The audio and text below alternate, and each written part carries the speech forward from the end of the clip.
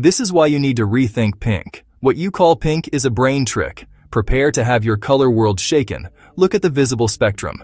Red, orange, yellow, green, blue, violet. No pink.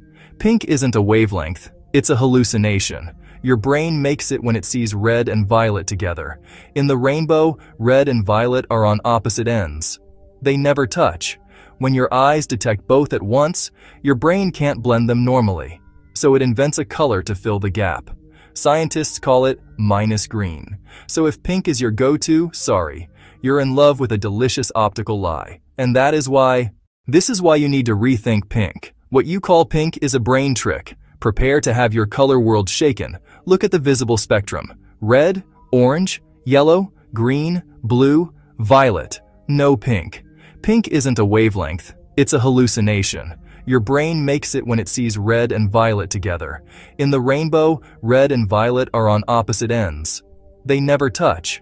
When your eyes detect both at once, your brain can't blend them normally. So it invents a color to fill the gap.